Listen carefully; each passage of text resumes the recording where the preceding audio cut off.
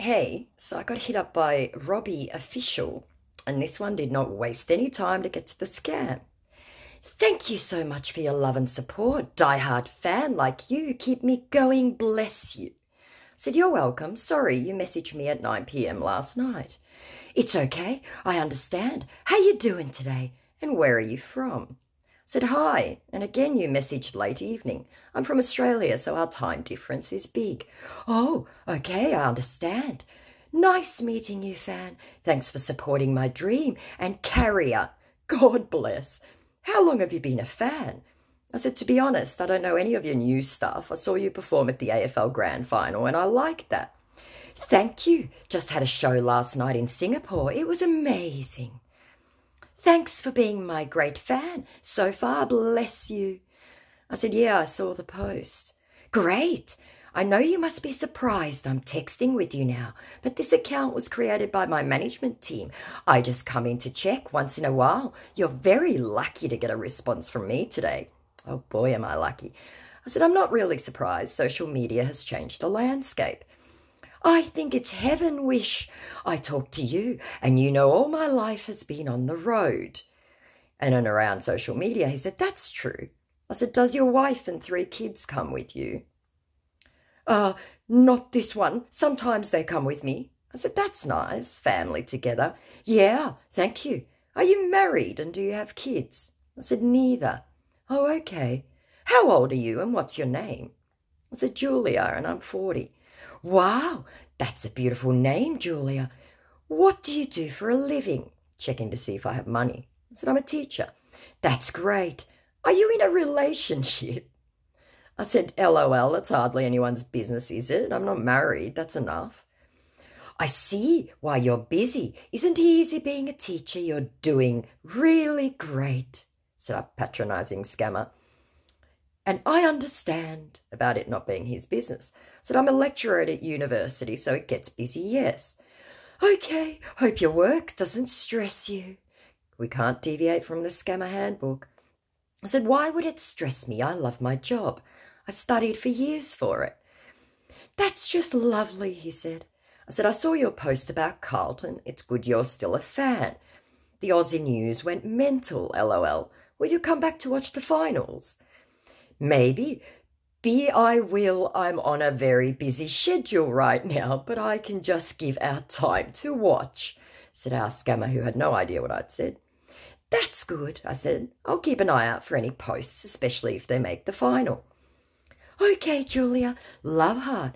Will you like to see me in person? I said, I've already seen you perform, so unless you're coming back here, I don't see how. Must say that I have enormous respect for you, considering the manner in which we have made contact with each other. I am very glad you are a fan of mine. God bless you some more. I said, okay, thanks. My management and I are planning on setting up a meet and greet with me and a few fans who have my membership fan card. This is the least I can do to show appreciation for the love and support my fans show to me. Here's the scam, guys. I said, are you coming here then? And when? I might be coming for a meet and greet, but for a show, not for now. He doesn't do his research. Robbie is coming to Australia. I said, are you sure? And he goes, if you have my membership fan card, you can contact my management team to apply for a meet and greet. I said, it's a 3-day flight down. And then to being sure that he's not coming to Australia, he goes, of course I'm sure. Yes, and I might just have a vacation there. Also, I do this, but not all the time. An Australian is on my mind right now, so no big deal. I said, but your official website says you're here in November. I just checked. You said you weren't.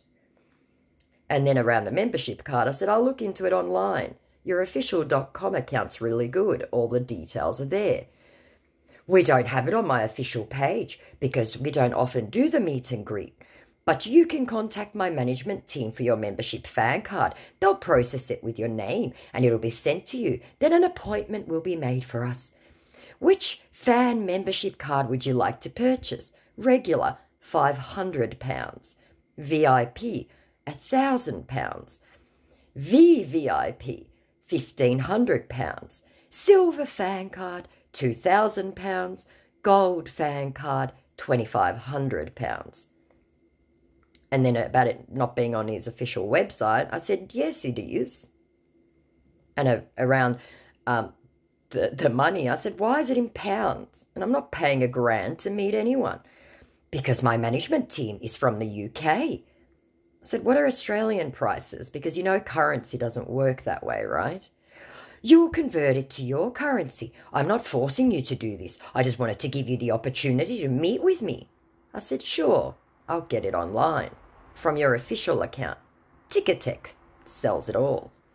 I don't have it on my official page. Just my ticket are on sale there. This card is far more different from my ticket. Getting the card has benefit of concert ticket pre-sales, meet and greet opportunities, unique merchandise, and access to exclusive news and media. I said, those prices are insane. And why are you online trying to flog this stuff? Don't you have a marketing team? Yes, I do. If you want my management team email. I said, sure, send it then. I'll send it to you. managementgroup7@outlook.com. I said, an Outlook account. Here is my management team email. Contact them and let them know I have this email to you in person so they'll respond to you faster. I said, I'm definitely not British Robbie Williams. Anything wrong with that? Around having Outlook. I said, I didn't think anyone used it anymore, that's all. It's like Yahoo. They do. Contact them and let them know what you'll contact them for and the card you're going for, and I want to help you so it'll be faster, but contact with them. I said, so Robbie, you know that selling online of any counterfeit or fake tickets, passes or cards is against Instagram policy and is considered fraud. Getting reported for it means not only this account gets banned and taken down, but any others you have tied to your number and email get banned. Fraudulent actions are reprehensible, and I'll certainly be emailing that management company also, as well as sending this to Robbie. Have a nice day. So he saw it 6 minutes ago. I don't think he's going to respond. The second he posted those prices, I got him for fraud. So I've reported him, obviously, and I'll see what happens. I'll keep reporting him. Just a little bit of nothing, but I just wanted to show you an example of how they get you. I know a lot of people have fallen for these sort of fake VIPs, fake ticket sales, scams. It's all over the news at the moment. There's a massive rise in them, so please be careful out there. Bye.